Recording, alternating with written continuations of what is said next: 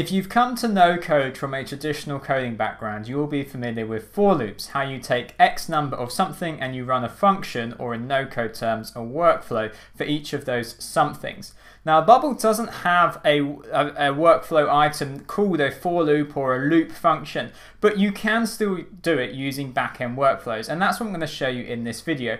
But before I launch into it, if you're watching this, it's because you've got an idea and you're trying to build it with Bubble, and if you want to accelerate that process and gain access to many hours of resources just like this one, click the link down in the description. But let's have a look at the demo I've got here, which is a multi-line input, and I'm beginning to put a shopping list together. And so let's say I wanted to add an item to my database for every line of text that is in my multi-line input. We're going to start off simple, and I might record a few videos, but we'll start off by splitting up a list of text and saving that to the database item by item.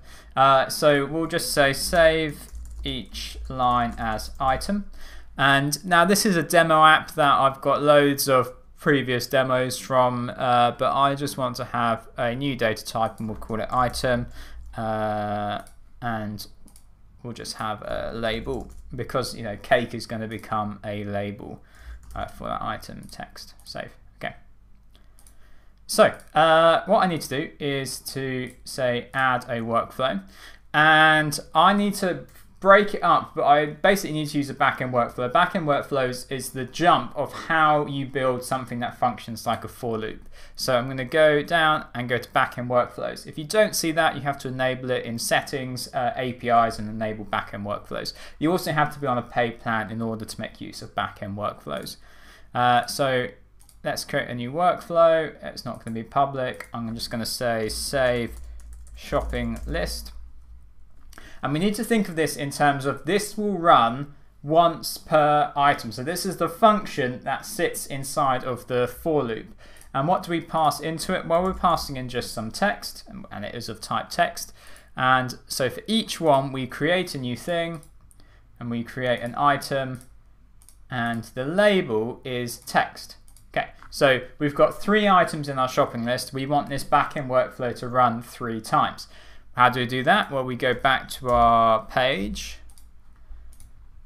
and now we say custom event schedule API workflow on list, and the list of things. So we're not dealing with data types here. I'll probably do a video on that in a moment, but we are just dealing with text, because we're taking what Bubble considers to be a block of text separated by a line space, and we're breaking that into a list of text. So we say list of things is of type text, and this is where we split it up. So our multi-line input is just one text block, but so we take the value and then we use split by. And if you haven't already, check out my other videos on split by. It's immensely helpful for targeting specific bits or isolating text, perhaps from like a API, AI response, that sort of thing. But in this case, we're simply going to say split by, and I've hit the enter key. You can see there, and so we're saying split by every time there is the enter key character in our text.